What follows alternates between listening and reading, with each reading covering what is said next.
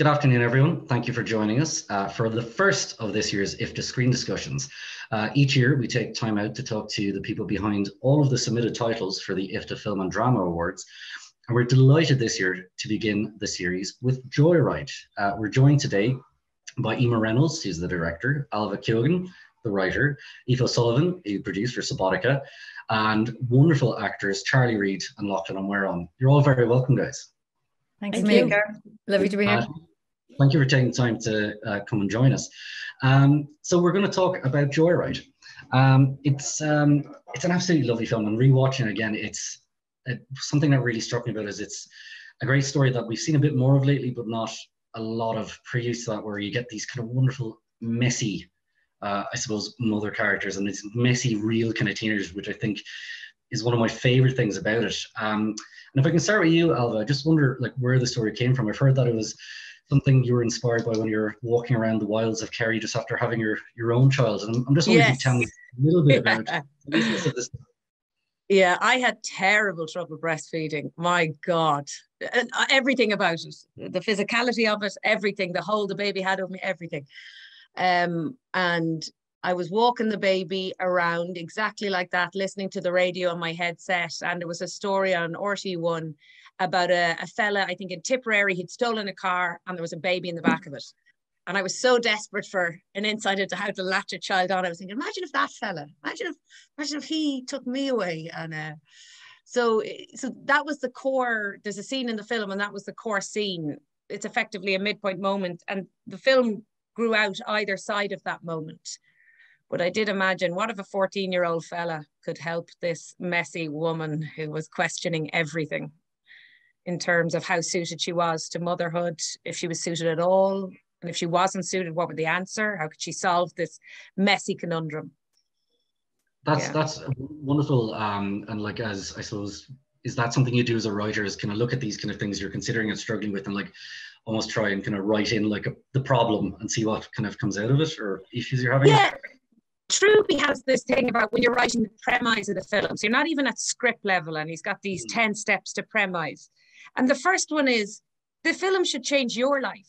In actually going through the process of writing it, you should have some way formulated an opinion that's different to the one you may have started with. Otherwise, you're writing a propagandist piece and you're just preaching at everyone. So I often write a film where I'm not sure what the answer is. I suspect this is where I lie morally, but I'm not entirely sure. And so that's nice, just to dig deep on something with the hope that over the course, because it takes me anyway, I take a long time to write, over the course of the writing years, that you will have effectively grown to a new understanding of the central crisis at the heart of the film. That's what I hope for.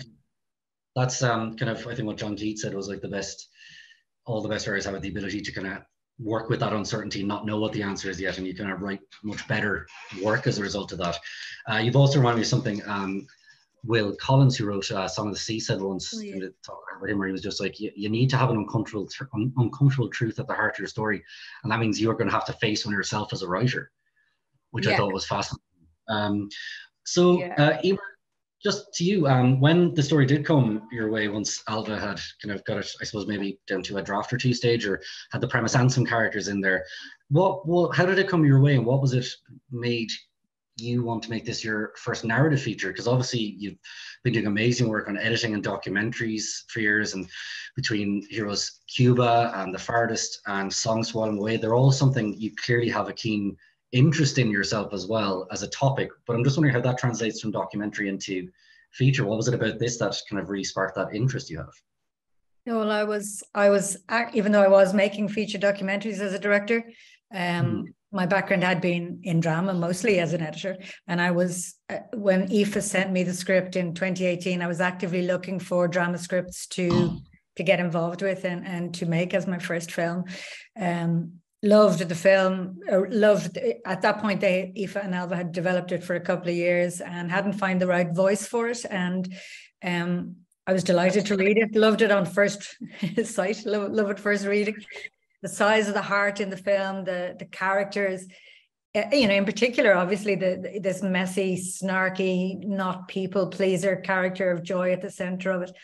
But, you know, if you're talking about what's the personal connection or what's the, you know, I was just saying there that the film should change you in the journey, or be tapping into questions you're asking yourself. And it, you know, if it's not getting too tragic, my own mother died when I was very young, age 4.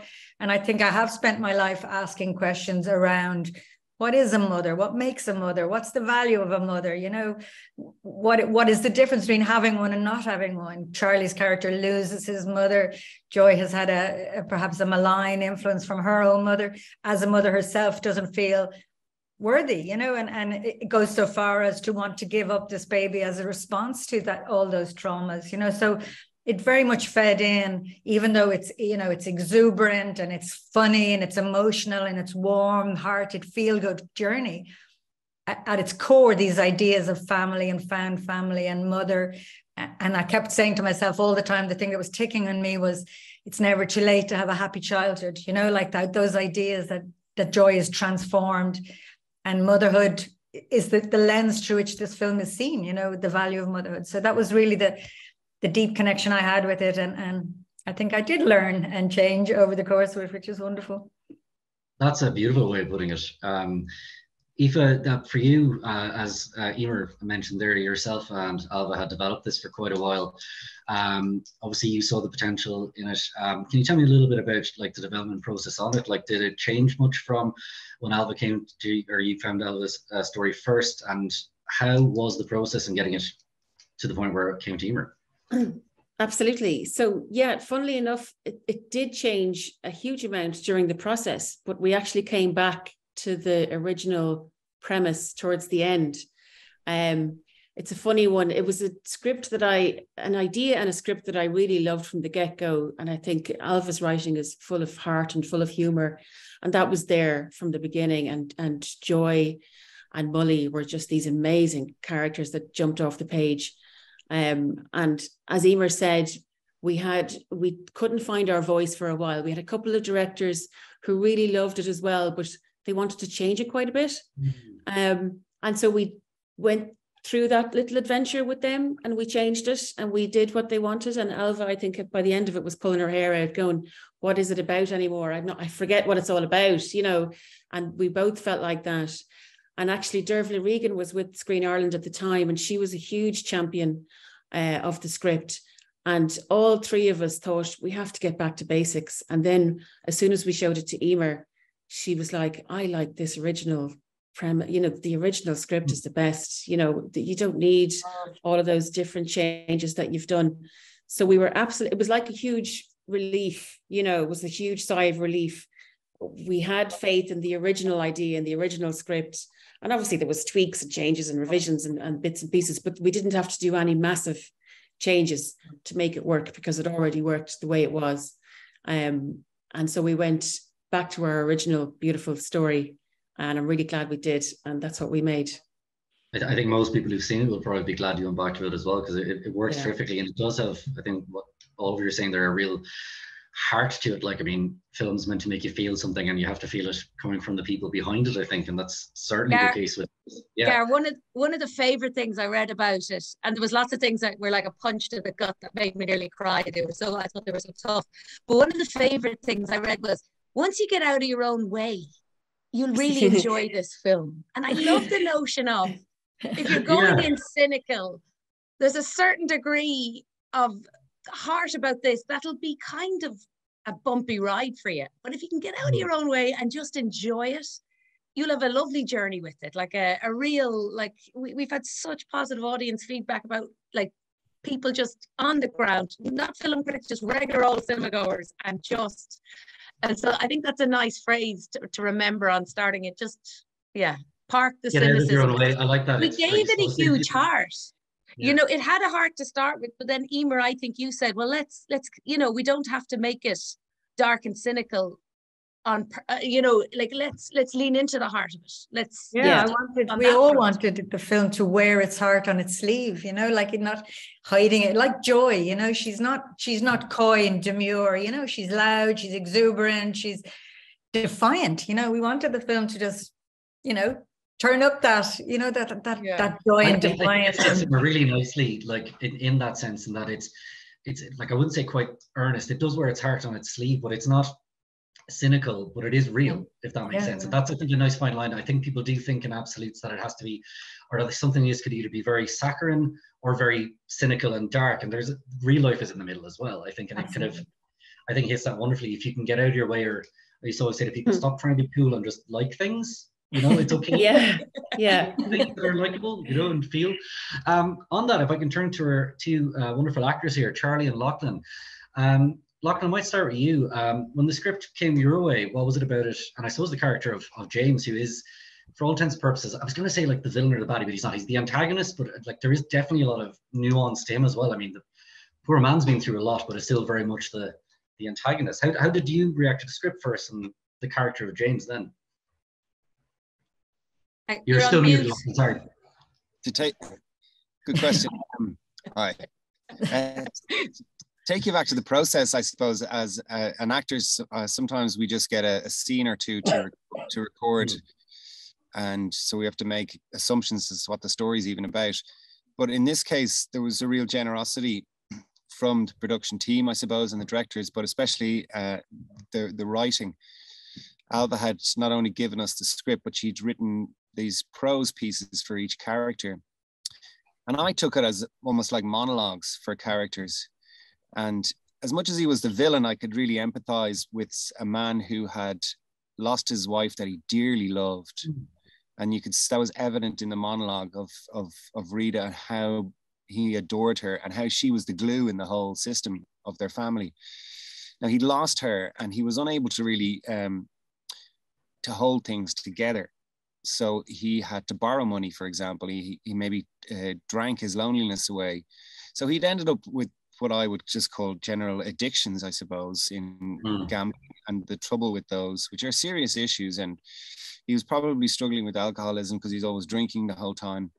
And his family was falling apart around him. So I saw a very real person there in that. And that was the generosity of the writing that showed that. So I not that I really empathized with him, but because I don't know his situation, but I could tell that's somebody who's struggling for dear life and putting on a brave face and trying to deal with everything and hold it together. And he, in that story, he would, you might say, hits his rock bottom. He's lost everything. He's lost his money. He's lost his job. He's in danger. And at the very last straw is he loses his child. Walks away. And I think for me, that story with James was, this is nadir. This is his last point. This is his rock bottom. And you'd imagine if there was a sequel for him, that he would turn his life around and make things good again. I think you've hit the nail on the head there, because he's not a boo-hiss kind of antagonist in this. It does seem like someone who has tried to fill, I suppose, the infinite hole where love was, and it's just impossible. It's just like getting deeper and deeper into the wrong side of things. Charlie, if I can turn to you, this was your first ever role, if I'm not mistaken. I believe you were 14 at the time of shooting. Am I right in that? Yeah, I was 14, and it was my first film. Well, firstly, congratulations! It's a terrific performance. Firstly, I suppose, how did you get involved? How did it come your way? And what was the process? I was looking to get into film at the start, and there was a casting call. My dad had seen a casting call, and he said, "Is this something you'd be interested in?" It was an immediate yes, and I went through the pieces that they'd given us, and there's an automatic connection that I saw between myself and Molly. Like, I was able to channel my inner Irish teenager and bring him out of it inside of Molly. And I think as much as he tries to put on a big man look, I mean, there is a lot of heart there. And I saw that and I used it. And I think there's, as you go on later in the film, you see more and more of the softer person that Molly is. And I'm really happy with the way that I sort of tried and showed that. I think you should be very proud of that. There's, I think, a tendency to depict teens in some way that you have to get through to their, soft exterior, and they're all kind of like that. But I think there was always that sense with Molly from moment one that there was like a really caring, loving person there. Yeah, no, there really is. And I think it took Joy a bit of time to get through, but she eventually saw who he really is. Absolutely. And I suppose if we could talk a little bit about, we'll go back to Emer, Ailbhe and Aoife for a second, but about Joy herself. You got the wonderful Olivia Colman in. And it's just, in thinking about this for a while, I think I'd seen her in The Lost Daughter just before I saw this, and it was almost like she was the daughter of her character in that, or a mother like that. And I found it really interesting, kind of like double bill of portrayals of motherhood almost in it. I'm just wondering how you got her involved in the first place, what her response was. Maybe if you, or whoever. Oh yeah, no, she was our top choice. I remember we sat in a cafe in Dublin and went through our casting list with Elaine Granger, our casting director. And we were sort of laughing, putting Olivia on the top, going, oh yeah, fat chance, but sure, we may as well try. Why not? We almost didn't, because we're an indie, lowish budget in comparison to the type of films that Olivia does film. And sure, we sent it off anyway, just kind of on the off chance. We said we may as well. She would be absolutely amazing. And it took her a while to get around to it, obviously mad busy all the time. But then the word came back that she loved it, and we were just blown away. She really wanted to do it.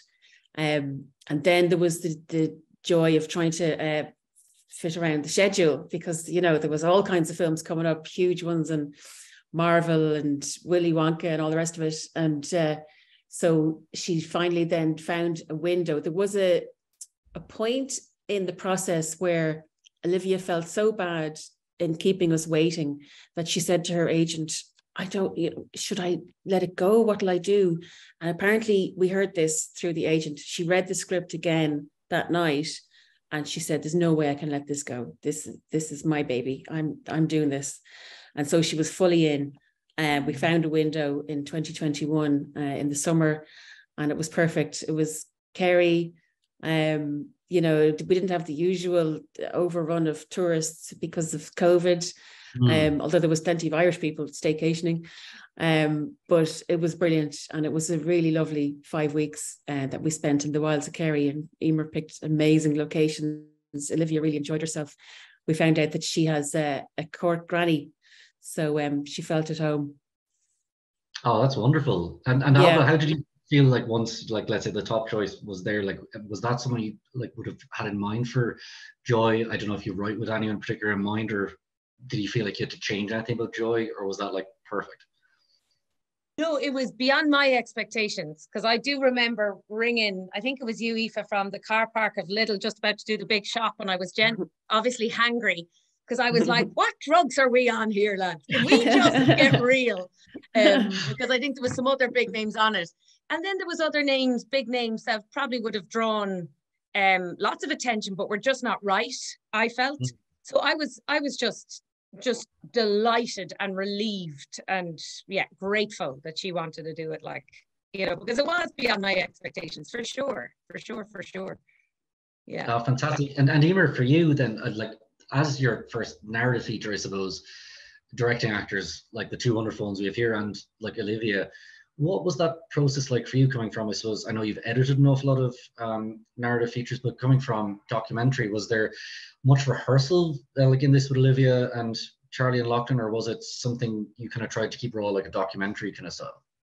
Yeah, we had rehearsal time screened off in that final week. Indie or modest budget films find it hard often to hold on to the rehearsal time coming up to the shoot, but we were managing to hold on to 3 or 4 days.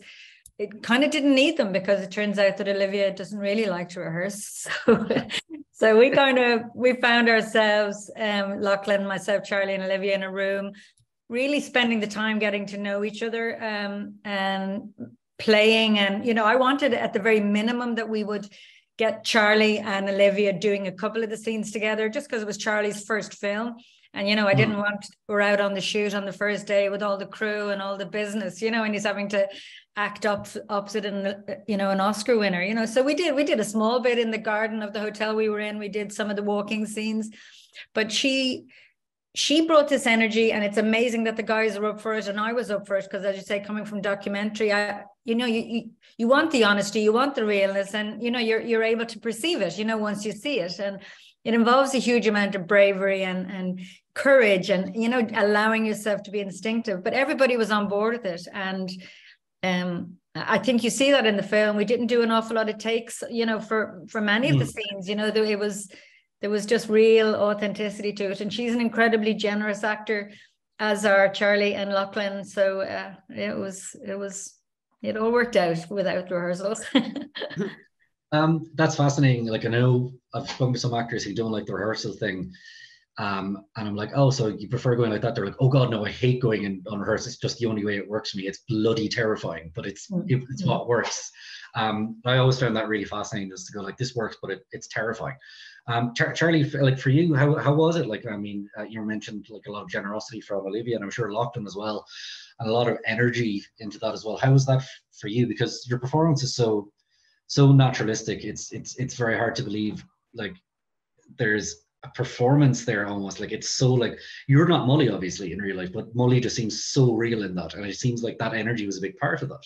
Would that be fair? Yeah, I mean, when we arrived in Kerry on, I think it was about 4 or 5 days before the shoot, and we actually we didn't plan on this, so we were going down to go on a walk through the grounds of the hotel, and we just see Olivia sitting on a chair on a random table outside, and I just looked at her. I was like, "That's not her, is it? That's not her. She wouldn't just be sitting there."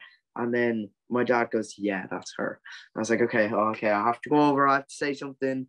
And then so I went over and I said, "I'm Charlie, who's playing Molly." She was like, "Oh my God!" And she literally blew up immediately. And then Lochlann came down after about 20 minutes as well. So that was the first time I had met Olivia and Lochlann. It was a bit of an unexpected surprise, and then I got to know them like really well throughout those days before we went into the shoot, which I think was a big part to play with everything, and the reason why I was actually quite comfortable with everyone before I had went on. And Olivia and Lochlann and Emer and everybody just made it so easy to work alongside, because they were there to answer any questions. They were so nice, and it was just everything, all the nerves just slowly melted away and turned into excitement when I was on set. You know, it was like anytime I was with everyone on set, even when we were filming the ADs, I got on with a lot of the ADs, and I made a lot of friends and a lot of memories. And I'm really happy that I got that opportunity to be so happy on set, because everyone was so nice and so welcoming to me. That's a wonderful thing to hear, like from, especially I suppose the stereotypical idea we have of film sets, and you know, you need to be a complete tyrant, which I know Emer isn't, to get like really great work. But it's lovely to hear something so lovely. Lochlann, how was it for you? I was just going to say I wasn't on set, but I kept on hearing stories. That's why it was so nice, is it? Okay. Yes. But it was like they were trying to out nice each other, because one day I think an ice cream van appeared out of nowhere. Then another day, a hot chocolate, I don't know, there was coffee vans, there was vans appearing with goodies from all corners. It just seemed like it was I was on set for one day, and it did seem like a really nice, really nice, chillaxed kind of.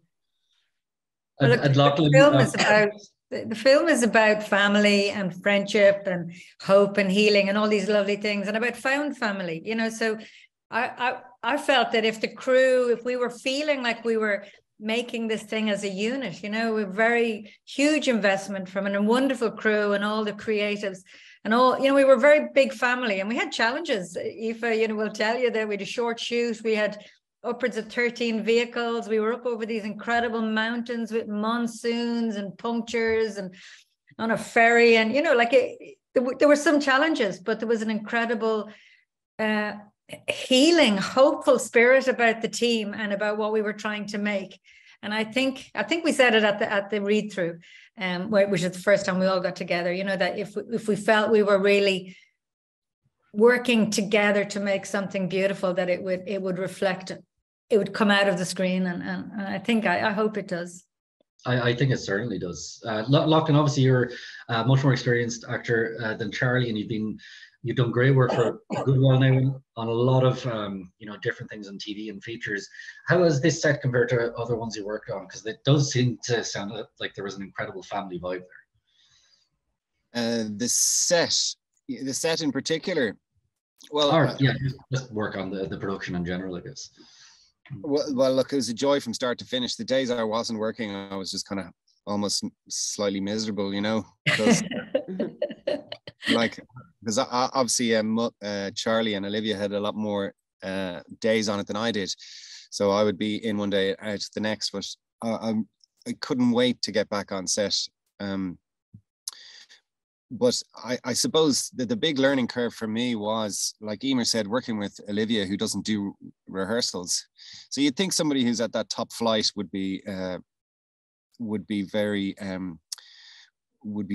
particular about everything that's going to happen.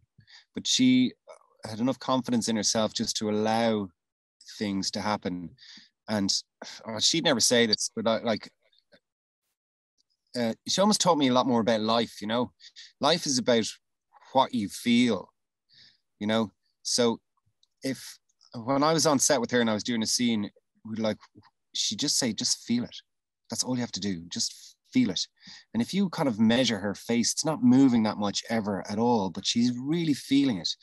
So when someone's really feeling it in front of camera, it's really happening, you know, and everyone can sense that.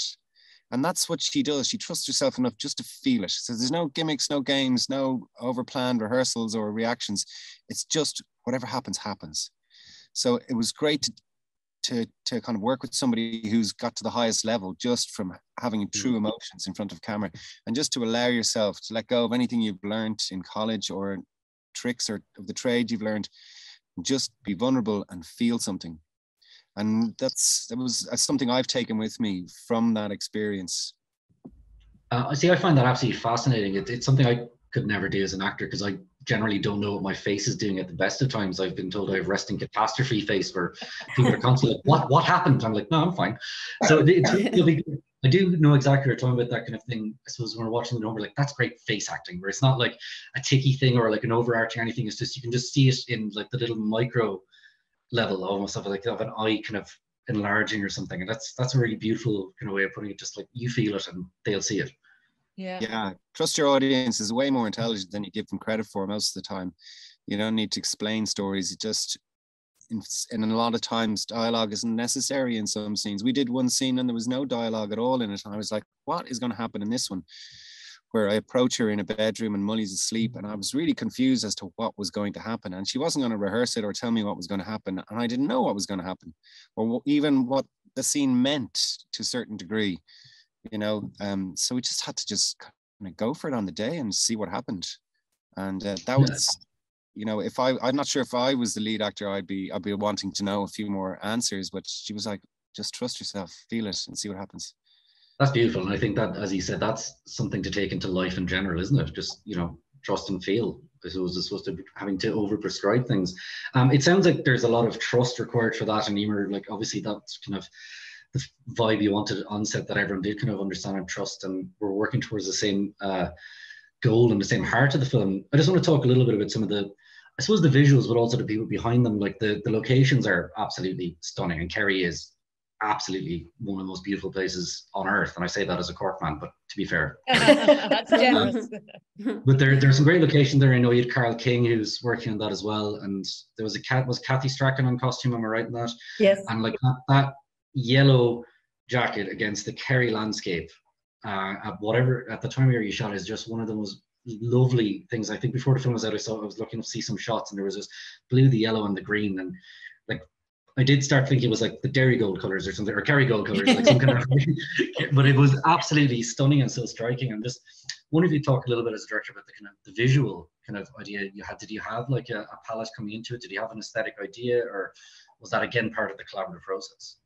Yeah, you know, it's a journey, and a wonderful journey with all my core creative team.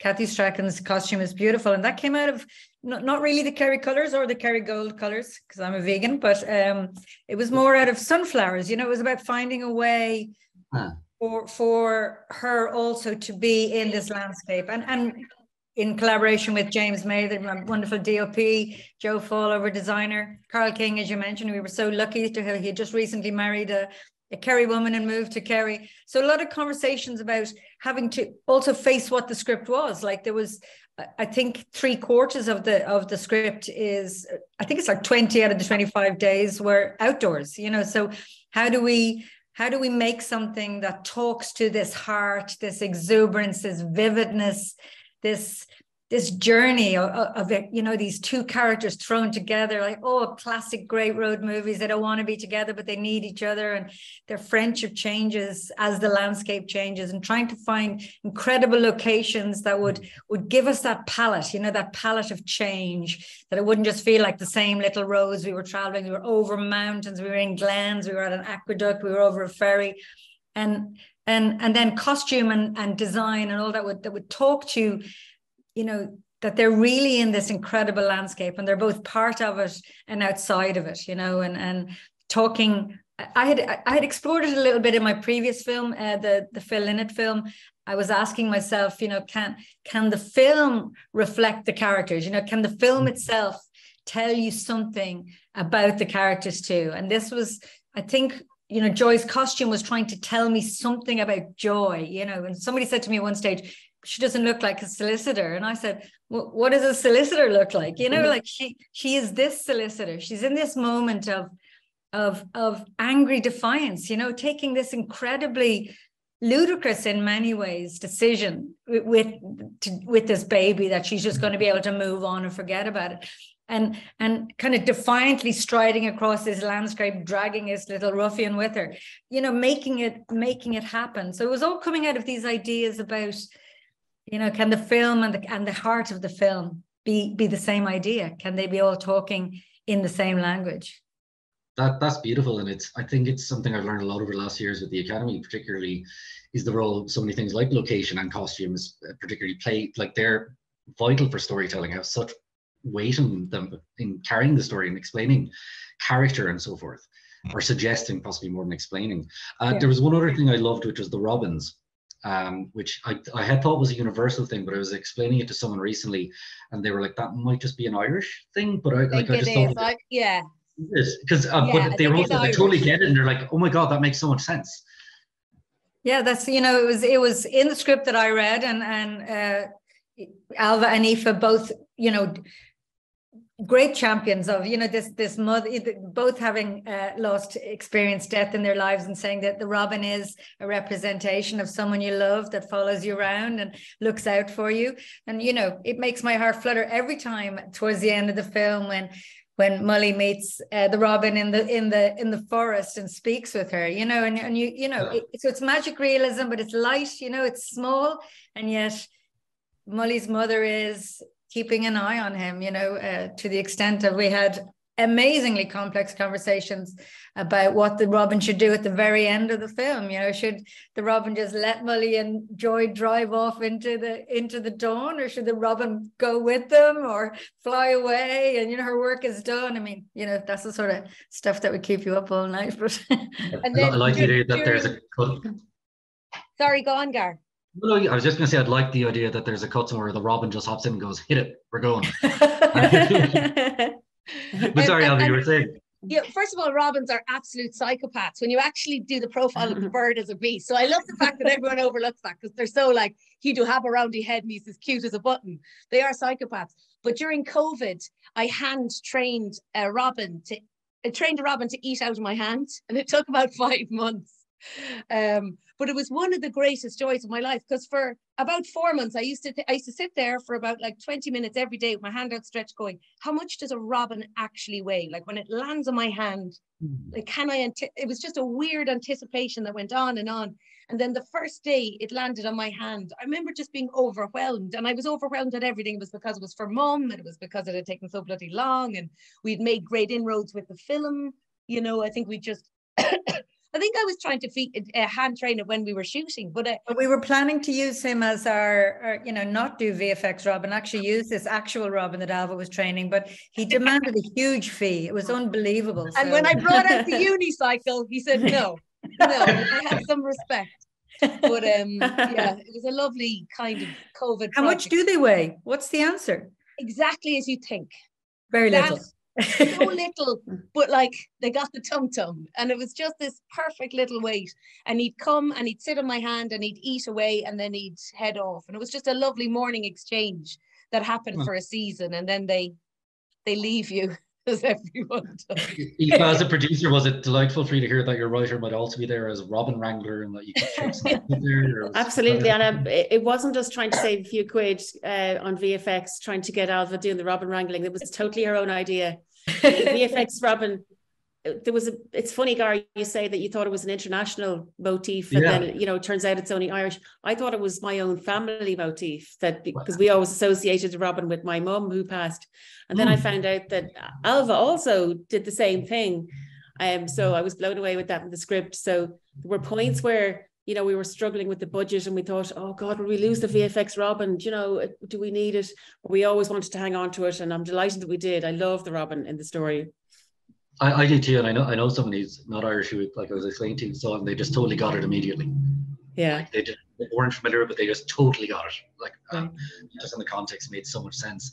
You mentioned there obviously some of the VFX shots with the Robin, but maybe like you could talk a little about some of the challenges you spoke of. Like obviously amazing locations, but I suppose shooting anything in Ireland, especially at the time of year, did the weather cooperate, and like obviously a lot of vehicles and stuff. Were there any particular challenges kind of presented? And like I suppose as a first feature, narrative feature for you, were there any kind of interesting lessons kind of learned that you're like, okay, I'll know that the next time? Yeah, absolutely. I mean, every day was like going to university, like it's an incredibly steep learning curve. And I think it is and will be on every film. I hope it will, because, there's so much still to learn. There's so much to learn all the time. But certainly shooting in Kerry, we fought very hard to make that happen. Irish films often try to stay close to Dublin, for the facilities and, the way you can shoot in the Wicklow Mountains for Kerry or whatever. So we fought really hard. Kerry was in its DNA, the magic, the wildness, the primal energy of Kerry was in the film's DNA. Ailbhe's from Kerry, the film is written there.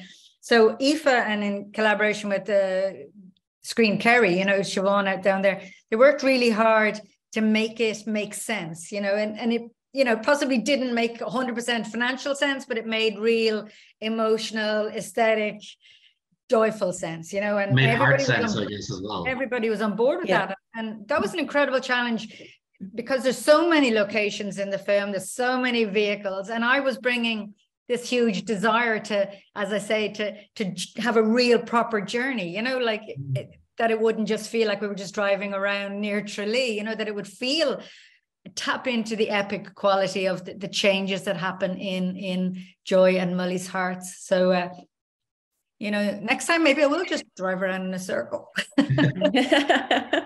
But I think you're right, again, that's like one of the things, like you feel that, you make that real, and it comes across to me as real then, because I hadn't even really considered, I suppose it drives me mad when I see things set in Dublin or Galway or Cork or cities, and it's like, that street's not off there.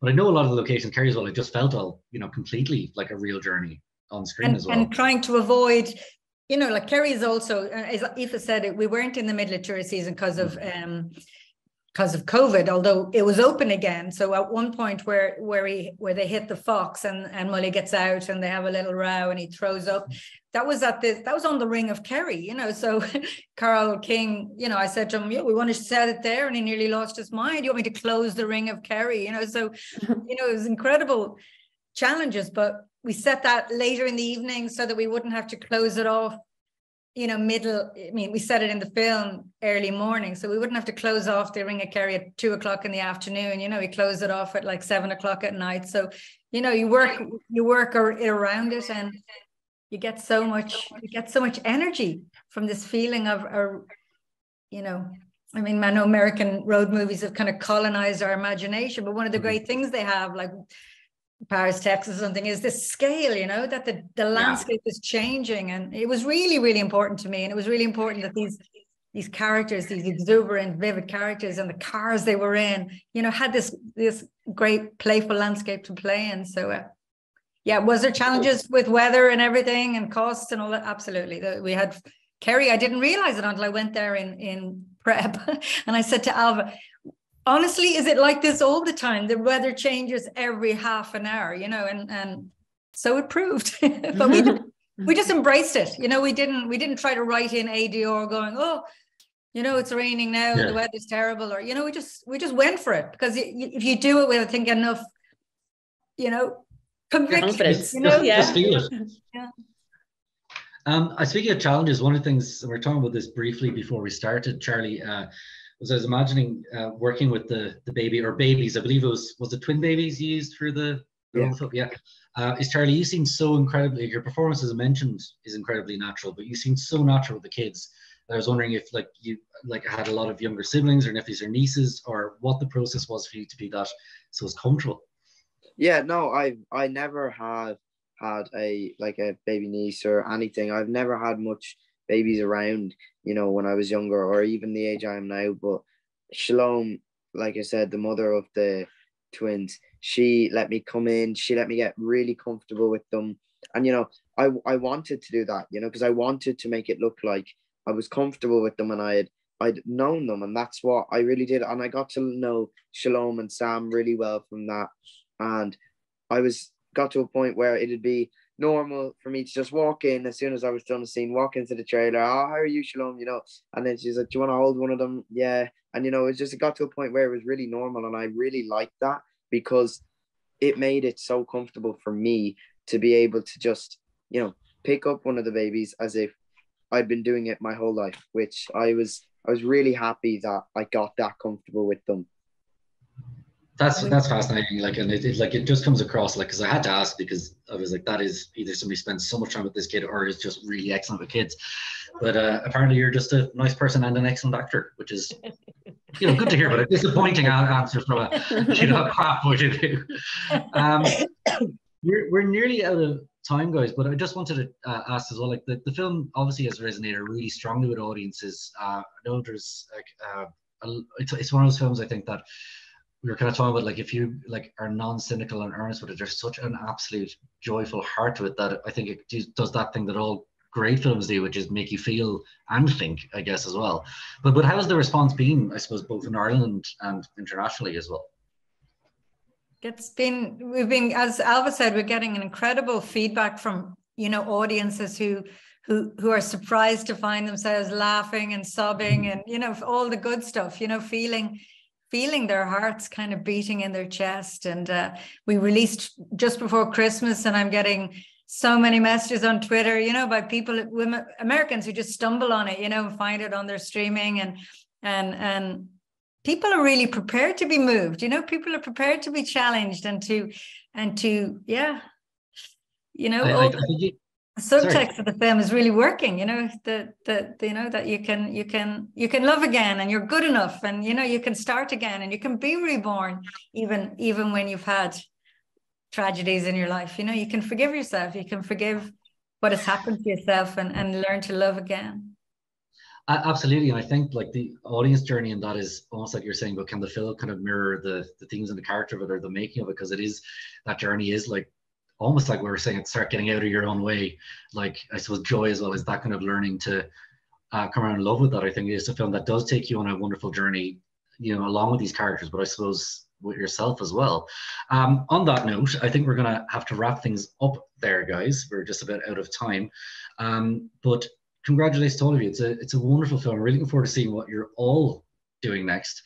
And very much looking forward to taking more emotional journeys with you all. So thank you very much, Charlie, Lochlann, Aoife, Ailbhe, and Emer. And thanks to you and everyone for Joyride. Thanks, Thanks, Gar. Gar. Bye.